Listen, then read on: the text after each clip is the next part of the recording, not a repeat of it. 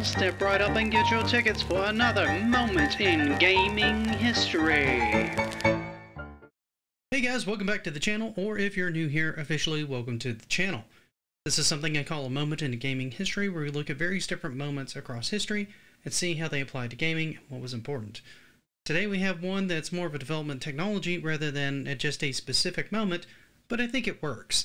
Earlier on, we had talked about carts on this channel, and how important they were to giving developers more freedom and more opportunities to be able to do things in more creative ways. Today, we're going to talk about the next evolution of that, the compact disc. We're going to talk about where it came from, who made it, which it was a joint effort, actually, and its impact on the gaming environment and the balance of power in gaming around the time that it actually came out and gained popularity. So stick with me, this one should be pretty fun.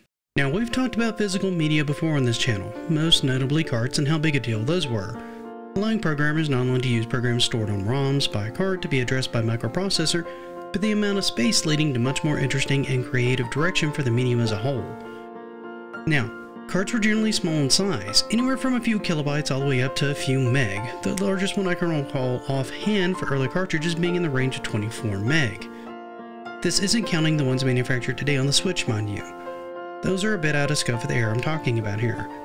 I mention this all, so when I mention the size of the compact disc itself, you realize just how big a change this was, because on average, a disc could hold anywhere in the range of 650 meg to 700 meg. This made for a vastly larger storage space, and a big change for the medium, because, well, okay, we're getting a little ahead of ourselves.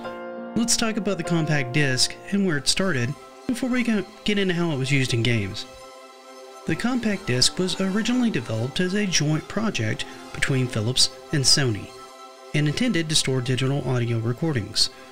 It was released in 1982 and intended to be a replacement for the aging cassette tape medium because the reliability and fidelity was much improved in this medium overall, making a far more reliable, if bulky, way to listen to your music, and as a result quickly replaced the cassette as the dominant medium, though most audiophiles would stick to and prefer to still stick to old vinyl for its warmer and less compressed sound. The medium would continue to evolve through the years until around 1988 when it was first introduced to a video game console, the TurboGrafx-16. This was the first CD add-on for a video game console. Now, there's no way to underestimate just how big this was for the video game industry.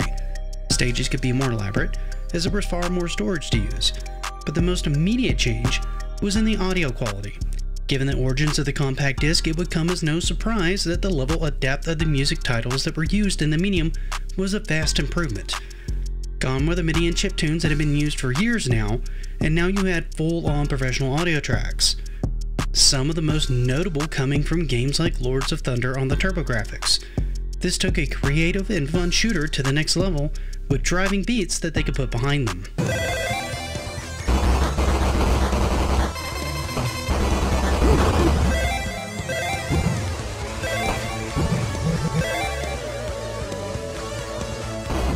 It wouldn't take long for Sega to follow suit with a Sega CD attachment on the Genesis. Done mostly as a reaction to the TurboGrafx and to beat them to the punch, it was quickly made and launched in the States, catapulting the gaming industry into a rather odd era of full-motion video games on home consoles. Now, these games had existed for a long time, going all the way back to the Nintendo's 1974 Wild Gunman game, but this was the first time they'd really taken off on a home console. A host of games appeared like Sewer Shark, which was an early packing game, Night Trap, which was notorious along with Mortal Kombat for ushering in the video game rating system. The technology even ushered in a rush of new competitors to the market like the short-lived CDI and 3DO consoles. These were some of the earliest entries into a fully CD-based home console system. However, these two would pale in comparison to what was to come in December of 1994. The PlayStation would launch. This would have a worldwide release showing many of us just what the medium was fully capable of. PlayStation games made full use of the improved audio and storage space to bring us new worlds, fully spoken character dialogue, and many other features. Now, they weren't necessarily the first to do any of this, but they're one of the ones that got the most popular and put it more in the public eye. On top of what they could do with the technology, it was also far cheaper than using carts. ROM carts were becoming more and more expensive again, making cart-based medium cost double what the CD medium did. The N64 carts, for example, were around $80 a piece, whereas PlayStation, one CD-based game would cost you around $40. In fact, this kind of move was one of the major moves that cost Nintendo a comfortable position at the top of the console chain, as many developers didn't really want to work with the 64 meg cart restriction that was the common size of the N64 cart, when they could work with a much larger size of the newer CD-based medium. One of the major developers and staunch supporters of the Nintendo system, Squaresoft, was one such developer. They wanted the increased space to be able to do more orchestral music, better animations, and larger worlds. Many other developers would follow suit, not only for these reasons, but for various other reasons as well. Nintendo wasn't really known for being the easiest and most reasonable to work with during this time, quite frankly. So it was that the humble compact disc not only began bringing music to us in ways that we'd never heard it before, it also radically changed the landscape, types of games, and balance of power in the entire industry in just a few short years. However, what do you guys think of this one? Was this impactful to you as the invention of the cart? Was it more impactful? What medium did your first console use? What were some of the limitations you experienced with it?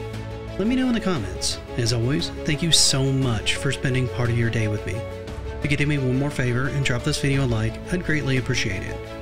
Also, if you aren't subscribed, please consider it. But until next time, happy gaming.